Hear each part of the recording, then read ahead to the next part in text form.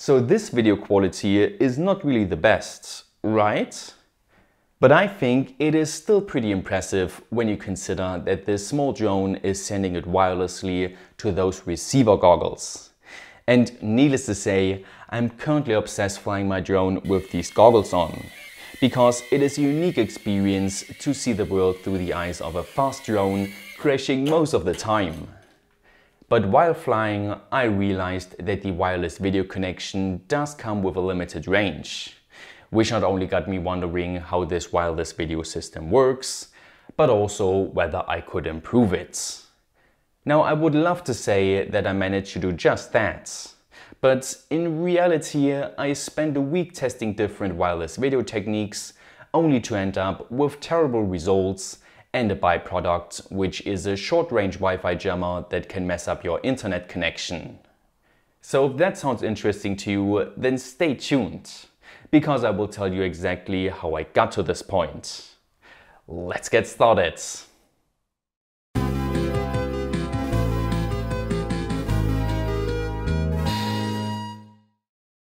This video is sponsored by Keysight, who are currently looking for and hiring talented radio frequency, software and digital engineers in the USA and Germany.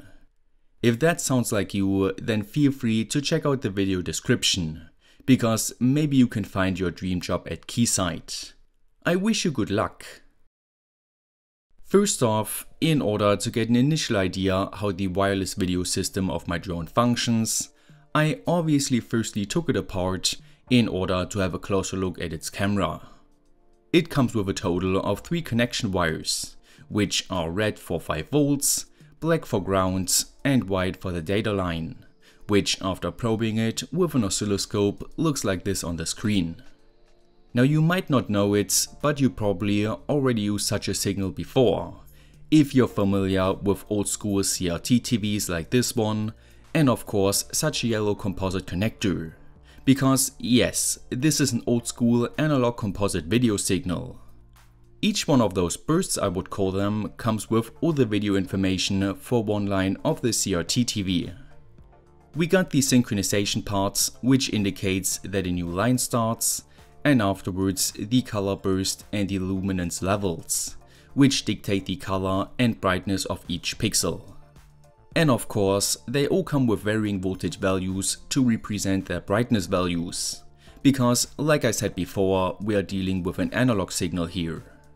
This signal then repeats depending on how many lines we are drawing on the TV, and thus we got all the information for one complete picture. And if for some reason you don't believe me, then let me just hook up my drone's camera replacement data signal to my CRT TV's video inputs, in order to prove my point in a more practical manner. Okay, so now we understand what kind of video signal we are dealing with. But I still had no idea how the wireless communication looks like. So what I did next was examining all the IC labels on the drone's PCB and googling what their purposes are.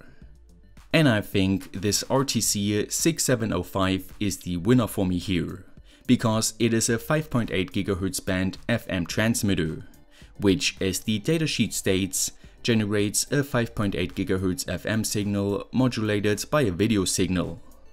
That of course initially sounds complicated, but in a nutshell, the IC firstly creates a carrier signal with a frequency of 5.8 GHz. Then we mix it up with our video signal, which is the modulating signal. And thus our IC now creates a new signal similar to the 5.8 GHz one, with the only difference that depending on the voltage levels of the video signal, the frequency of the new frequency modulated signal changes up and down a bit. And I know that my FM, aka frequency modulated signal, is not very accurate here, but bear with me. Because afterwards this FM signal gets sent out through an antenna and picked up by the receiver goggles, which also use the 5.8 GHz waveform to then demodulate it. And thus we finally get the original video signal we started with. Of course, the exact frequency can vary a bit, but that is also why the receiver comes with a variety of channels that cover all possible frequencies around 5.8 GHz. Now at this point, the general functional principle of this wireless video system should be clear, and I started to wonder how to improve it. And of course, to get inspired, I firstly asked Google Images, where I mainly found this type of transistor amplifier circuit for this sort of application. What it basically does is creating a carrier signal through the help of an LC tank circuit, whose resonance frequency is determined by the used inductance and capacitance. The video signal then modulates this carrier signal a bit in, I think, both an amplitude and frequency direction, because let's face it, this circuit is rather simple and thus not optimal. But nevertheless, I still gave it a try by creating my own handmade coil and soldering all components together in midair to ultimately create this beauty. And after hooking up the camera to it, it was time to power everything and see whether any wireless transmission to my old CRT TV was possible. After scanning the frequency bands for a while, I found something promising, which definitely was related to my transmitter. But sadly, at no point was I able to see actual camera footage. And worst of all, the used frequency was only around 7 MHz. Which is way lower than the desired 5800 MHz, aka 5.8 GHz we need for the goggles. To achieve such a high frequency though, we would require a super tiny inductance and or capacitance. And let me tell you right now that this is not practically achievable, which basically means we cannot use this type of circuit for the job. Instead I got interested in VCOs the datasheet mentioned, which stands for voltage controlled oscillator. For example, a 5.8 GHz VCO would internally create a 5.8 GHz signal whose frequency we could fine-tune with a DC voltage through the tune pin. And thus on the outputs we would once again get the frequency modulated signal we were after from the beginning. So needless to say, I searched for such a VCO next on the internet, and really only found one on AliExpress, which at first sight seemed a bit sketchy, but it at least came with a bit of documentation. So after ordering and waiting for 2 weeks, I finally received my promised VCO boards, which after removing one of the metal shields, revealed some promising looking circuitry. So according to the given example schematic, I basically only soldered additional bypass capacitors to the boards as well as an antenna wire. And after then creating a small op-amp circuit for the camera's data signal in order to perfectly adjust the signal between 2 to 5 volts, it was time to connect these circuits and power them. At this point, I desperately searched through all the channels of my receiver goggles, and once again only found traces of a signal, but not anything that would resemble a camera image. Which got me wondering whether these AliExpress VCOs even work in the first place. To check that, I ordered very similar ones that come with a frequency of 2.4 GHz, which is the frequency your Wi-Fi connection uses most of the time. After building up a test circuit according to once again the given schematic, I this time used my oscilloscope's function generator for the tuning voltage input of the VCO.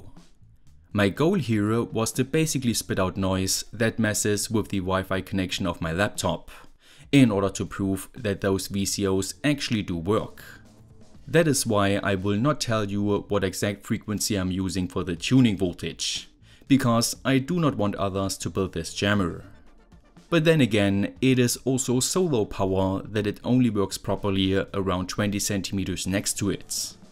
And as you can see in this demonstration, the Wi-Fi connection works perfectly fine until I turn on the VCO, which now messes things up and thus completely interrupts the internet connection, meaning the VCOs do in fact work. So what is the problem with the 5.8 GHz one, you might ask? And I would have to confess that I'm not entirely sure. Now of course, I tried a few different other approaches with it. Tried switching to a 2.4 GHz receiver, which also didn't work with the fitting AliExpress VCO, and I even tried another 2.4 GHz VCO IC from Maxim, which to my surprise actually delivered a part of the camera image, but it still looked quite terrible. So all in all, I think there's either a hole in my theory or I'm missing something completely.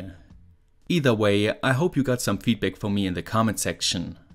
Until we find a solution though, I will have to get comfortable with pre-made wireless video solutions. And I hope you at least learned something new through this video. If so, consider supporting me through Patreon to keep the show going. Don't forget to like, share, subscribe and hit the notification bell. Stay creative, and I will see you next time!